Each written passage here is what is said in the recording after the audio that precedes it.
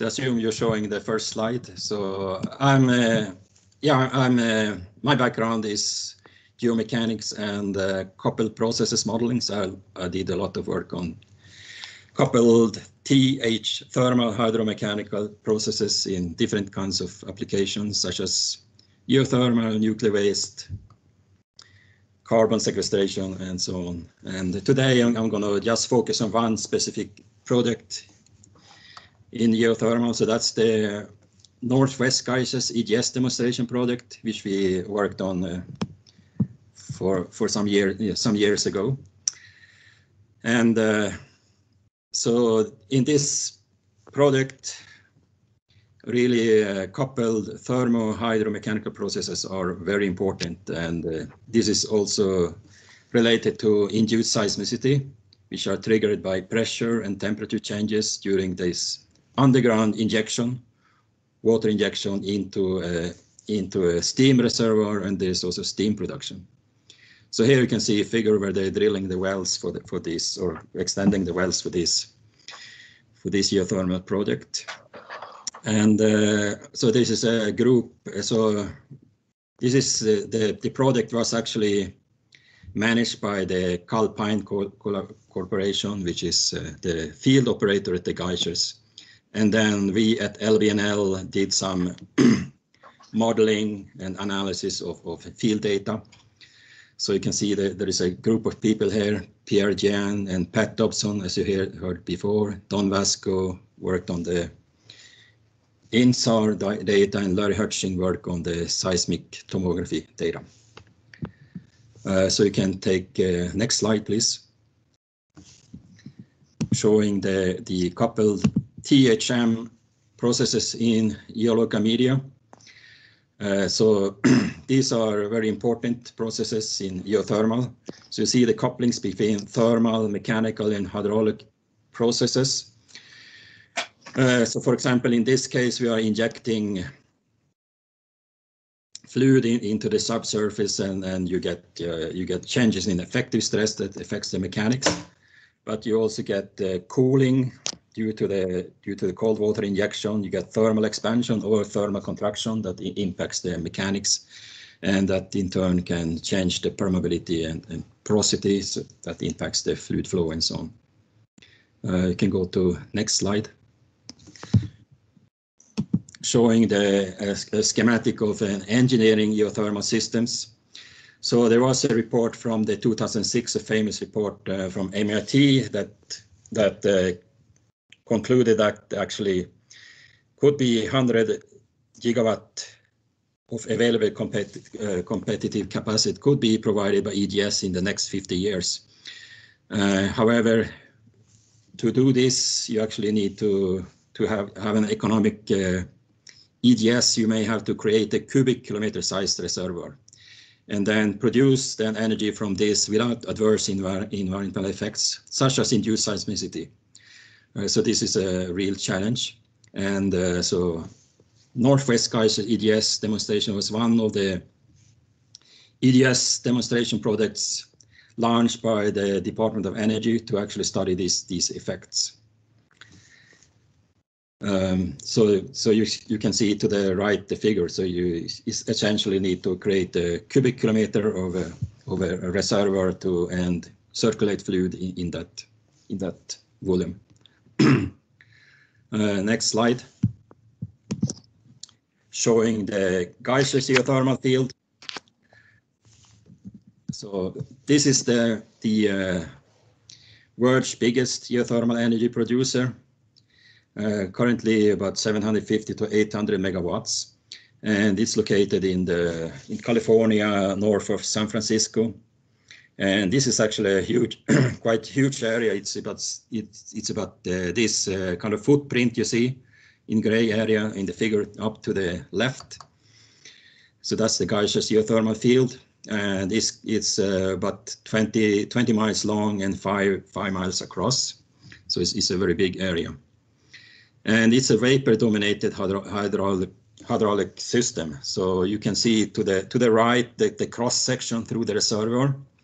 So you have on top you have a cap rock, and then below that you have what they call the normal temperature reservoir. So that's a steam-dominated reservoir at the temperature about 240 degrees C. So that's from that reservoir they produce most of the steam. And then below that you see what they call a high temperature zone, which is high temperatures, but 350 degrees or even more. And that is also a little bit low temperature.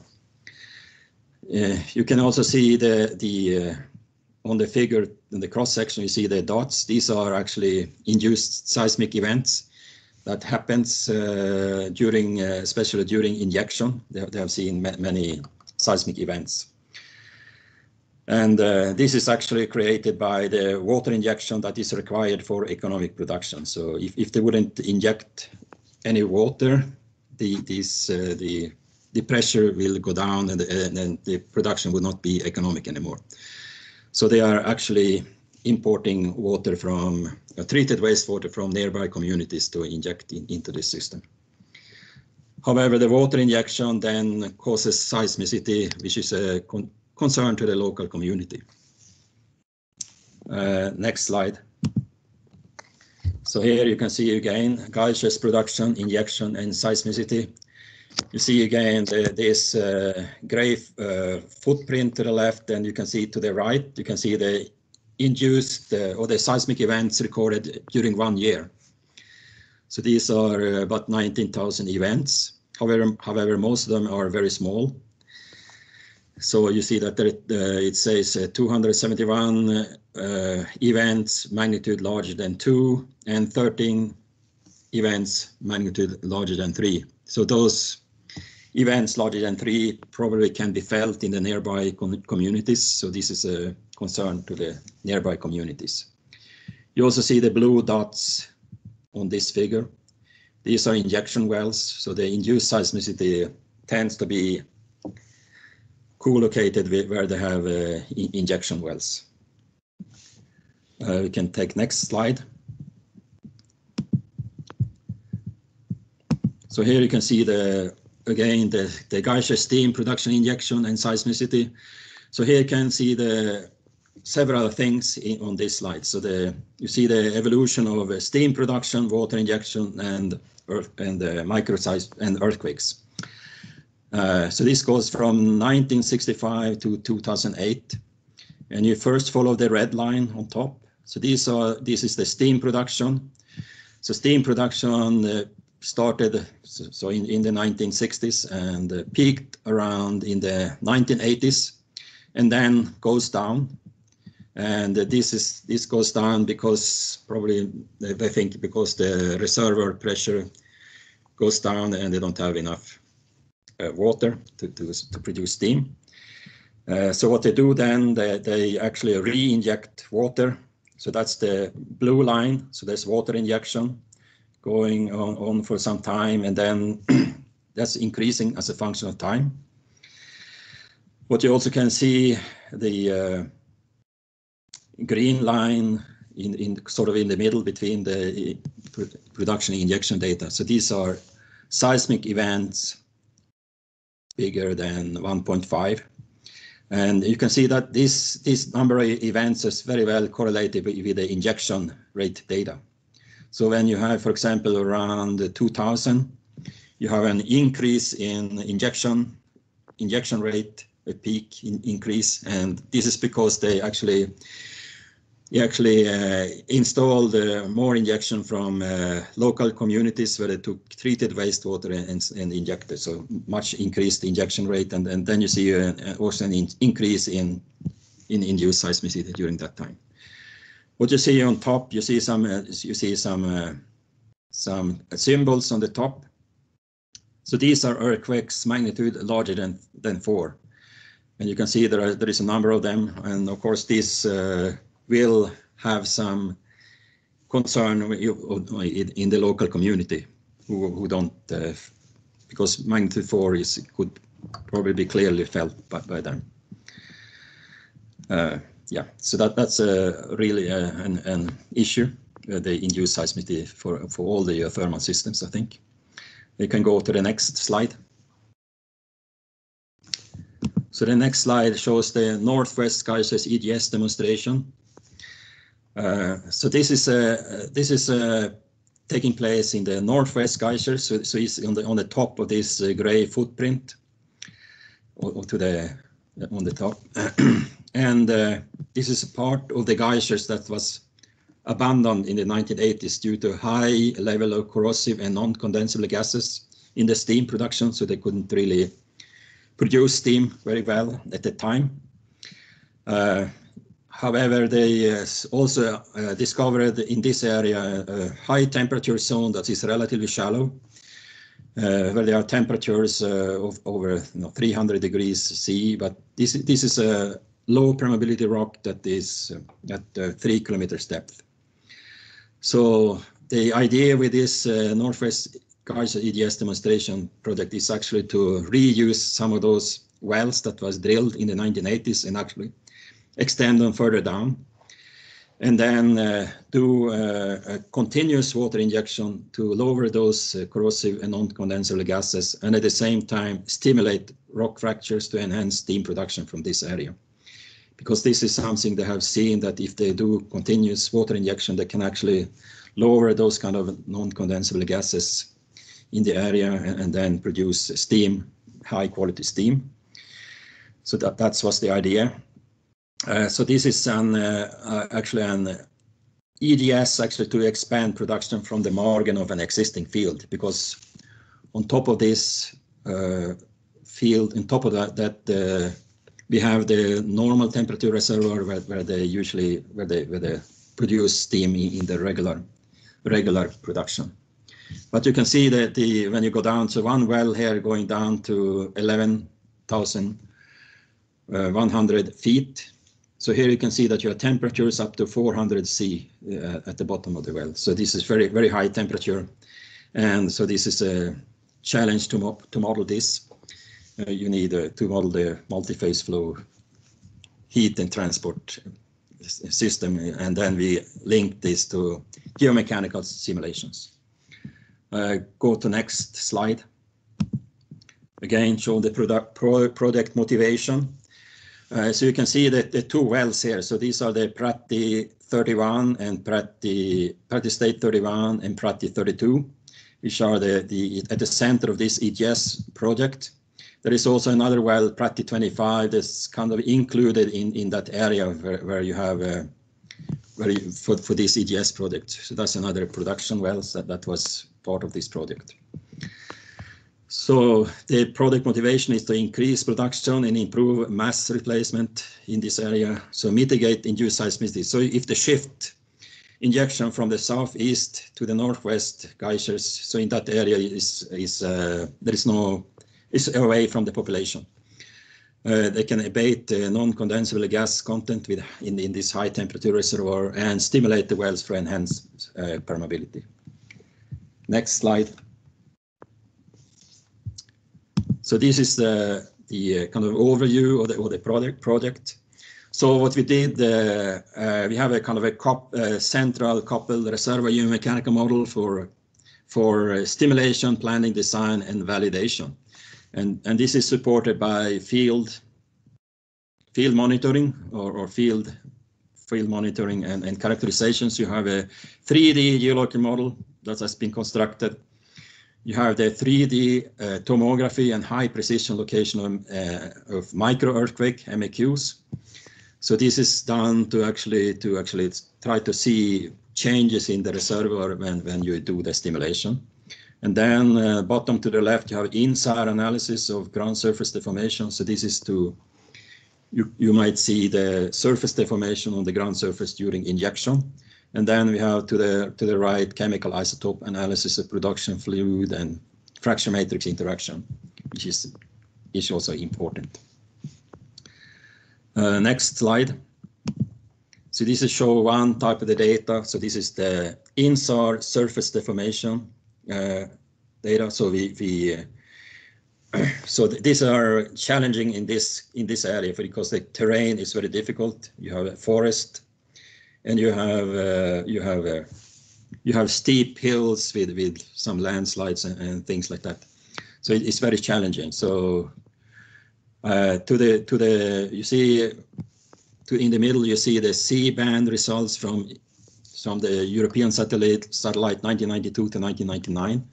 And in the area of this EGS project, the terrain is so difficult, so you cannot actually have many points where you can see very clearly surface deformations. But if you go to the right, there was some new data from the X-band satellite that was available at that time, and with that one, and using some special technique to actually analyze this data, we got a much better resolution and was actually able to use this kind of data for the project. Next slide. So here you see the injection and seismicity at the EGS wells for this EGS project for 1 year injection from October 2011. So you can see again, starting from the left, you see the gray footprint of the EGS, of the geysers. And then you see in the middle, you see that there is a square around in the northwest geysers, around the injection wells. So this is a 5 by 5 kilometer site where we actually did a local detailed monitoring of the induced seismicity, seen up to the right. And if you see down this, you see the figure where going from September 2011 to August or September 2012. So this is the evolution of the injection rate and seismicity during this 1 year of stimulation. So the injection rate is in blue. And then you can see each black dot is a seismic event.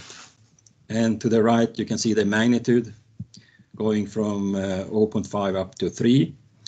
So most events are below magnitude. I mean, it's around 0.5 to 1.5, or the 0.5 may be the lower detection limit here. But you can see there is a correlation between the injection rate and the number of events and the actual magnitude. So you can see from beginning they injected at about 400 gallons per minute from October 2011 to December 11, and then they ramped up the injection to about 1,000 gallons per minute, and you can see an increase in the number of events and the magnitude. And then again they go down and then stop the injection. And what you also can see that before October 2011, there was virtually no events recorded in that area. So that means that this is really induced by the injection in this case. So that's one important data we have. Next slide. So in the next slide, we see how we use this kind of induced seismicity data to actually image the underground. So the seismic tomography here. So what you see to the left is the P wave velocity changes in this area around the injection well. So you can see there is a significant, there is a reduction in P wave velocity and S wave velocity, which indicates a significant softening in this cubic kilometer rock volume. Also, if you look at the P wave attenuation, S wave attenuation. So this is actually done by other people in our group, by Larry Hudson, and evaluating this data. And so we see the P wave attenuation that was maybe interpreted as the liquid water, image of the liquid water injecting into the steam reservoir. And then to the right down, we have the S wave attenuation that may be related to shear damage in this zone. So these are some interpretation of this data. But we want to do a coupled thermohydromechanical model to actually model this kind of changes in more physically. So go to the next slide. So here you can see the geomechanical modeling approach. So we're looking here at the coupled THM processes. So here we use a simulator based on TUF linked to a geomechanical simulator. So TUF is our in-house multi-phase flow simulator that has been used in geothermal to modeling geothermal systems for many years, since the 1980s. But it does not have it can simulate multi-phase fluid and heat transport, but it doesn't have the capabilities of geomechanics. So that's why we linked this code to another geomechanical code to actually be able to evaluate the geomechanical changes. So here we use a quite simple approach actually. So we first calculate the stress changes as a result of cold water injection into this hot reservoir. And then we look at the stress changes and evaluate the potential for induced seismicity, considering a rock frictional failure. And what we know that is the rock mass at the Geysers is actually close to frictional instability just by the tectonic stresses themselves. So a very small stress change induced by injection could actually cause shear activation and microseismic slip event. So here we actually assume that you have, because this is a highly fractured reservoir, you assume that you can have fractures of any orientation at this small scale, and could achieve a shear slip on such a fracture for a small change in seismicity. Next slide. So here we can see the model prediction of the EGS creation from THM and induced seismicity. So what you see to the left is the model, the entire model of the system. So this is a 3D model, and we include all the important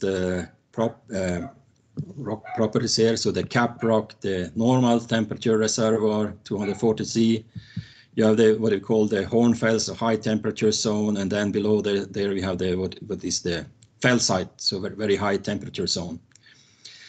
And then if we focus around one of the injection wells, around the injection wells during this, which was during this injection of 1 year injection, but here we look at the simulated results of the 3 months of injection. So what you can see the pressure up there, a contour of the pressure extending 1 kilometer from the injection well of the 3 months.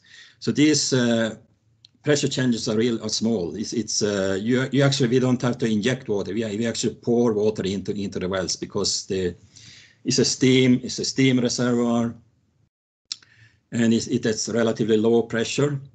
And so you just have to pour water into the wells, and you pour liquid water into the steam reservoir here.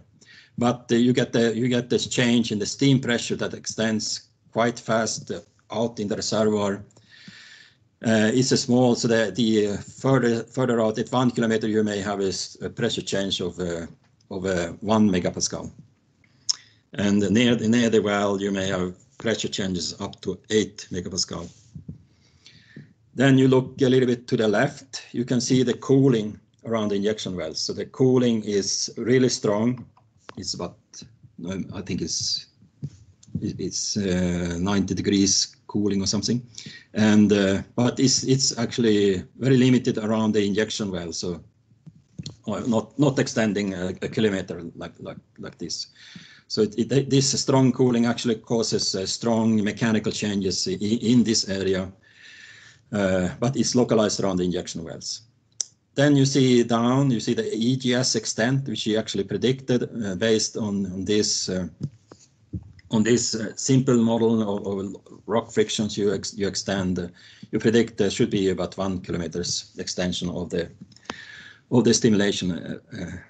stimulation. So if you click one more time, I think the field data will appear on this slide, where you see the monitored seismic events, and you can see that those actually expanded also about 1 kilometer. So this shows I think a good prediction of the EGS extent from this model analysis. So if you go to the next slide, which shows the interpretative modeling and monitoring to evaluate the changes at 3 kilometers depth. So top graph shows the injection rate in red, and then dashed lines, which is a prediction at the time. And then you see below, you see the evolution of the in a green line, you see the pressure data, and then you see the square dots are the modeling using the model. So here you can see this is a pressure monitored in the injection well PS in the monitoring well PS31, located almost maybe 1 kilometer away from the injection well. So there is a quite fast response in the pressure, but we use this kind of data to actually further calibrate or calibrate or constrain the permeability and porosity in the system, and to actually match this evolution of pressure, we actually had to increase the porosity somewhat in the model to match the data during as a result of the stimulation, we think, around the injection well. Down below, you see the evolution of the displacement, ground surface displacement, as a function of time. So this is also data that's used to constrain the mechanics of the reservoir. So for example, the Young's modulus and pressure changes will impact how much surface uplift you get. So here you get up to about 10 millimeters of ground surface uplift during this injection. So these are large-scale feed data which you use to characterize the system. We can go to the next slide.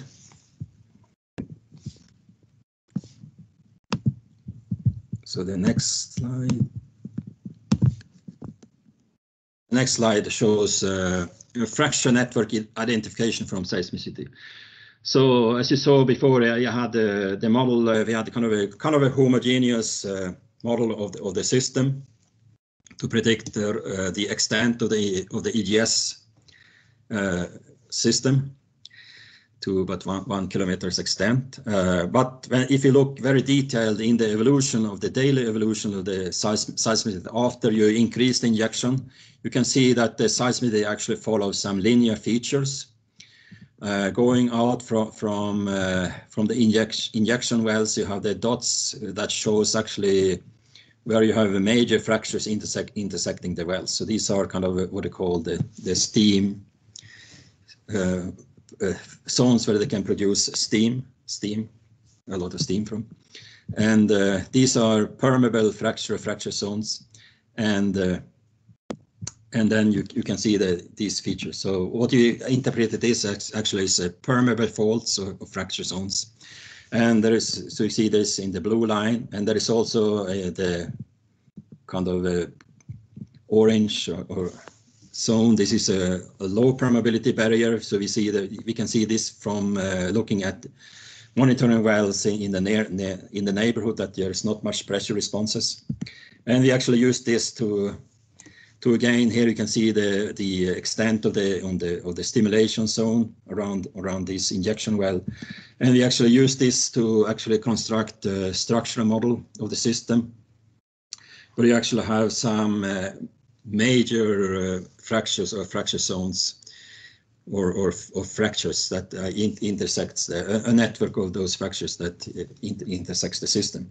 So this is being included into a model to actually predict to model the long-term evolution of the system. And I mentioned that we have the effect of pressure and the effect of cooling. So again, here we look at the one location about 100 meters from the injection well. We look at the pressure and temperature responses. So if you look to the right, you can see the evolution of the pressure as a function of time and temperature. So there is a slight increase in pressure after about 100 days in this point located 100 meters away from the injection well. But there is also a strong drop in temperature here. Going from 74 days to 108 days, there is a drop in temperature, and this actually causes strong impact on the local stress field according to the model. So you can see in the graph at the bottom, there is here you can see the evolution of kind of this stress. The sigma. This is the sigma, the maximum compressive stress over minimum compressive stress, is kind of a measure of potential for shear rupture. So if it goes up to about 3.13, which is based on the more cooling criteria, you actually have a rupture. But you can see as soon as you get this cooling, this stress path moves away from the rupture stage. So it's actually, in this case, the cooling actually stabilizes the system to move it away from fractures, from shearing. So this is really complex. You can see this is a complex response of pressure and cooling. And we also looked more details, which you see in the next slide, where you actually could look at these effects again. So you have the fluid pressure front that extends the trigger seismicity far away from the injection wells. If you look at the cartoon to the right, you can see that trigger and pressure front that extends kilometers away from the well and goes quite quickly. You can see as soon as you change the injection rate, you see a response. You see a response in the induced seismicity over that area. Then, if you look very close to the injection well, there is the cooling zone, and what you then could see, if you look at the induced seismicity, we actually could see a quiet zone develop around the injection well, where you actually have no induced seismicities, and this is, we think, caused by this cooling that tends to stabilize the fractures in that area very close to the injection well. However, you also see in this case when you get the cooling, you get the cooling shrinkage, so that could open pre-existing fractures. And you actually have in this zone, we actually saw the biggest permeability increases during active injection, induced by cooling pressure enhancement. So this is what you see from the modeling interpreted, and we then look at the induced seismicity to kind of correlate our modeling with this. So to summarize, you can go to the next slide, summarizing. So the key to the success of making EGS a factor of the US energy mix is actually to learn how to effectively stimulate a rock mass maybe on a kilometer scale, and how to effectively design, predict, and monitor such a system. Go to the next slide. You see that in this project, actually, we did successfully integrated modeling of monitoring of the kilometer scale reservoir stimulation at the 3 kilometers depth. We used coupled thermo-hydromechanical modeling, and we use different kind of data such as INSAR, microseismicity, and seismic tomography to actually follow the evolution of the system over time. Induced seismicity maybe is a most effective tool maybe to image such a reservoir simulation, but needs to be carefully managed. You don't want to cause events that could be damaging to or even try to avoid to even have events that could be felt by the local population, because that can be a showstopper to any project. Next, so coupled geomechanical modeling of field data can be used to understand and manage induced seismicity. This is we have kind of demonstrated in this project. And the next, so now there is ongoing research actually on this frontier observer or forge project, which is currently the Utah Forge that the DOE has dedicated to a site for EGS research. So there will be continued research on this area. Next slide. So references, if you want to read more about this, what I presented, these are two papers that kind of provide an overview of the product. So the first one is more about the field data characterization in response to the injection well injections. And the second one is more on the modeling and interpretation of the data. And in there you can find many other papers on details of the system. So I can then take questions if there are any.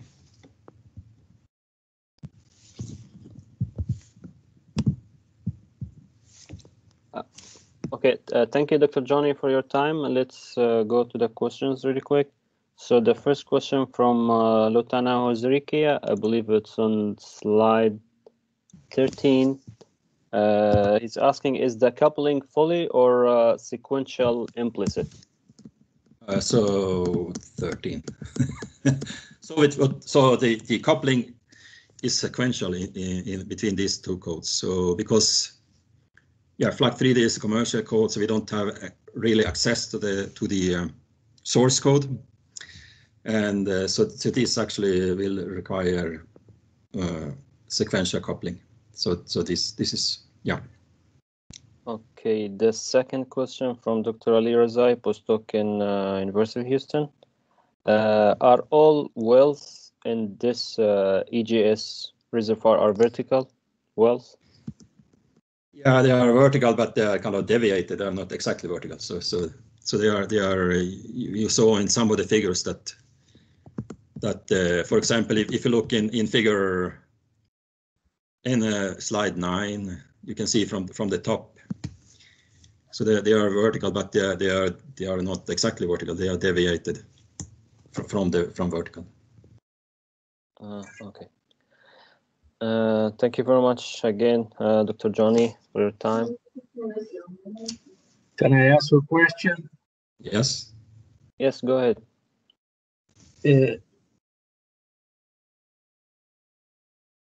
Yes, go ahead. Okay. Now, my question is, in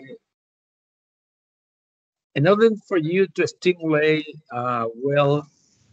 geothermal well,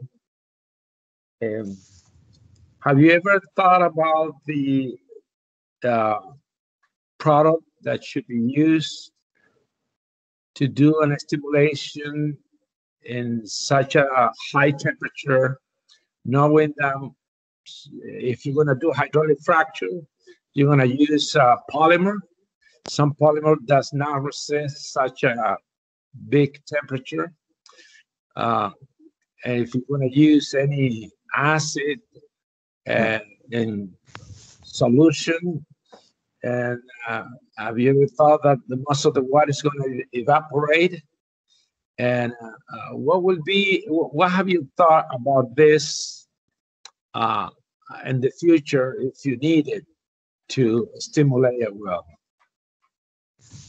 So I mean the Geysers is a kind of a special system where you have actually a steam reservoir, and the stimulation is done by injecting liquid water into this steam reservoir, and you have some. I mean, there are existing fractures. There are, like in the steam reservoir, 240 degree, there is permeability. What we want to do here is actually to, over time, when you inject this kind of liquid water, it moves downwards over time, very slowly over time. Like each year they may move down slowly over time, this liquid zone, and you stimulate this rock, this low permeability rock in the high temperature zone that is up to 400 degrees. So it's kind of different.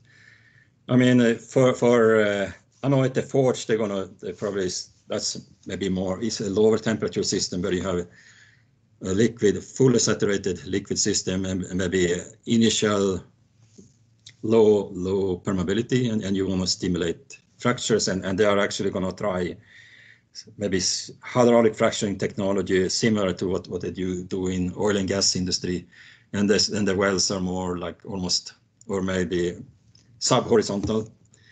So maybe that will be studied at that site using different ways. I know they have acid has been used, but I don't think it has been that successful. Maybe Pat knows more about that. I don't know. Okay,